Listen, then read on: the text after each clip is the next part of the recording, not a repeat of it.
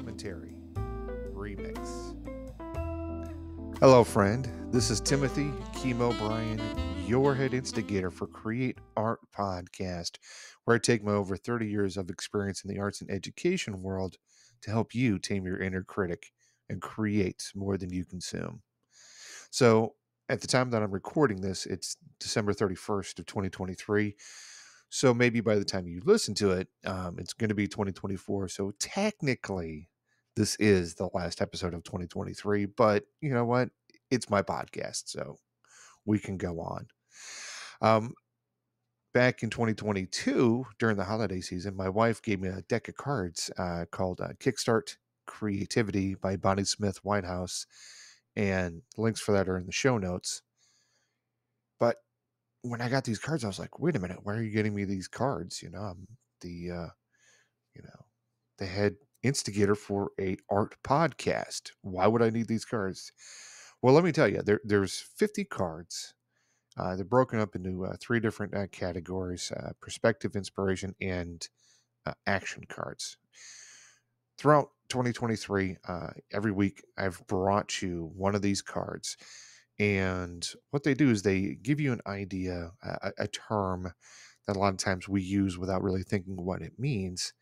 And it gives you a couple of ideas to think about, gives you a couple of challenges, and it really has pushed me this year to think about everything that we talk about in the art world, in the academic world, all that stuff, and how we can make it easier for folks that are just starting off with their artistic journey to understand what we're talking about.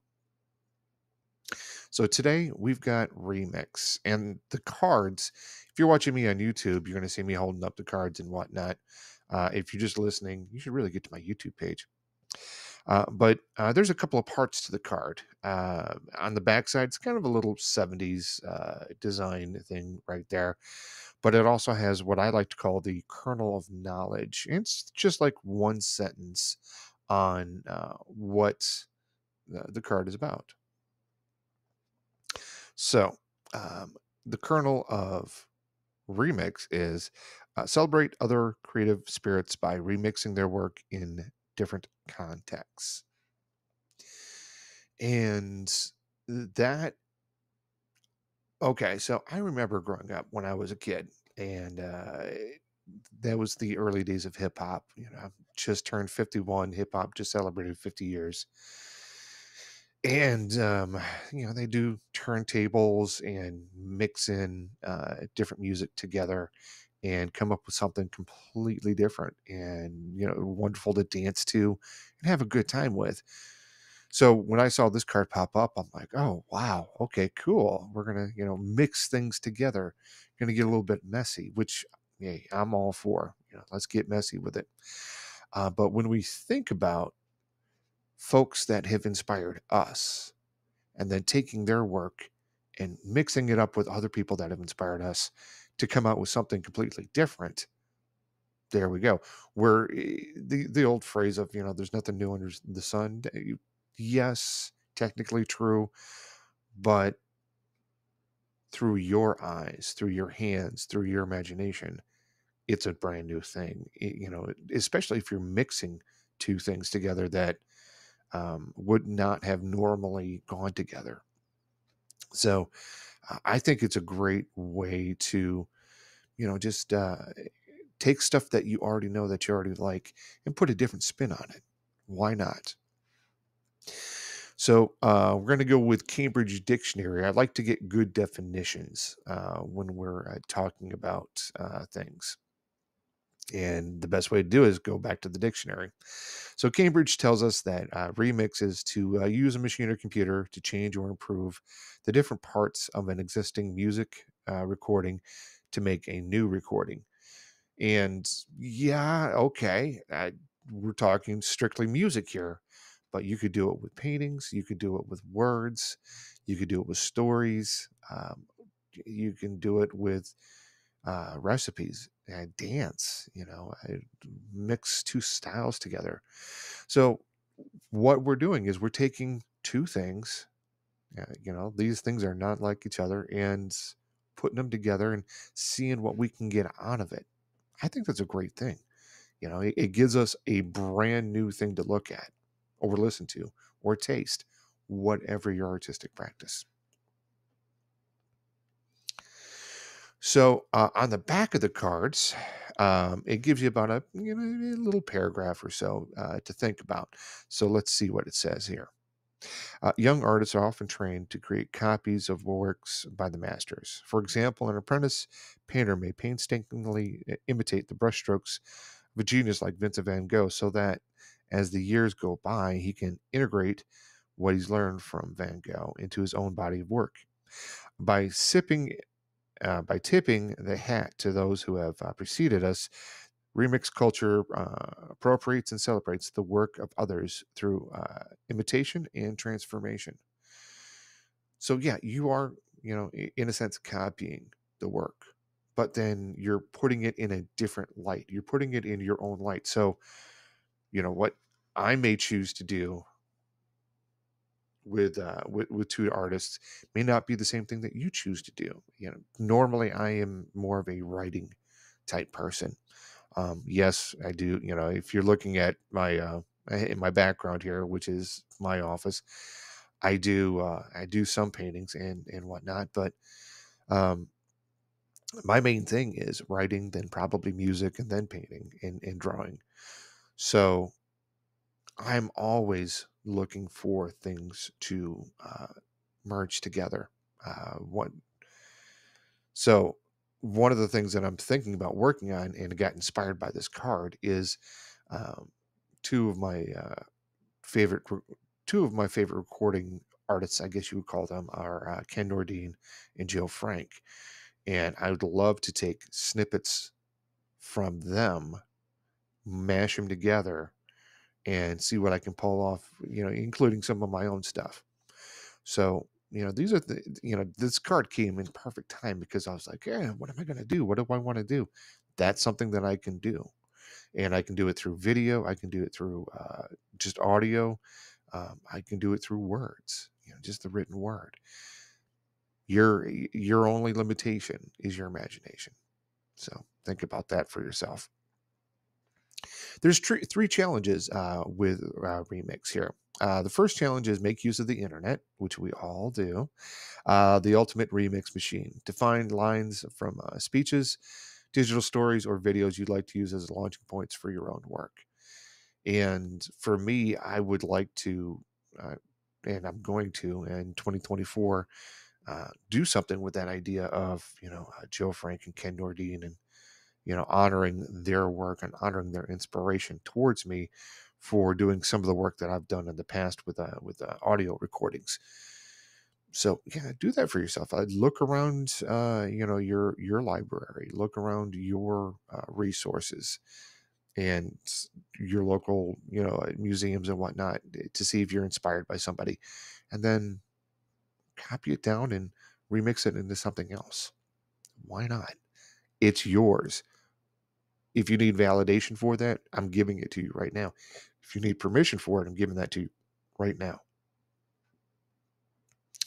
The next one is Kirby Ferguson has simply defined remix as copying, transforming, and then combining, alone or in a meeting with others. And then he has a couple of films for on remix for inspiration there for you. I do have those linked in the show notes there for you if you would like to go ahead and look at those. I looked at them. I thought they were pretty good. Um, diff, you know, some people get off on the idea of, oh well, but you're copying or you're taking somebody else's work. Okay, yeah, and then you're making it into your own. Why not? We do this all the time. Think about the clothes that you wear. The original designer designed it a certain way to go with a certain color, but let's say you're, mixing it up into something that they hadn't even thought of before. What's wrong with that? The last challenge is identify three creative spirits whose work you admire. Can you compose an instant remix of their work? Well, for me, I've got two of the three. So maybe I throw in some John Coltrane, for to provide the musical score for the work that I do with um, Ken Nordine and um, Joe Frank. Why not? I need to get working on that. But that's my idea. That's what I'd like to do with this card. I'm definitely interested in hearing what you would like to do with it. So, a couple of points I want you to consider. Um, when we do a remix, we're unlocking inspirations. We're reinterpreting things that we already know, that we've already seen, and maybe it's from hundreds of years ago that we're reinterpreting it into today's terminologies. That's fine. You're reinterpreting it, and you're combining the best elements, or maybe you take the worst elements and put it together, and it comes out working perfectly. Give it a shot for yourself. Another point is to consider is embracing diversity in mediums. You don't necessarily have to go like me. I'm a writer. I don't necessarily have to go with the written word. I can do music with it. I can do video with it. I can do paintings with it. I'm limited by my imagination. So, maybe I take the words and take do some abstract stuff with the music and throw it on a canvas. Who knows? But see if you can't, take that inspiration. Maybe it's a painting, and then you turn it into a dance. See what works for you. You're going to be another point to consider is you're going to be learning from your fellow artists. You're going to be learning from the people that inspire you. Isn't that what we really want to do?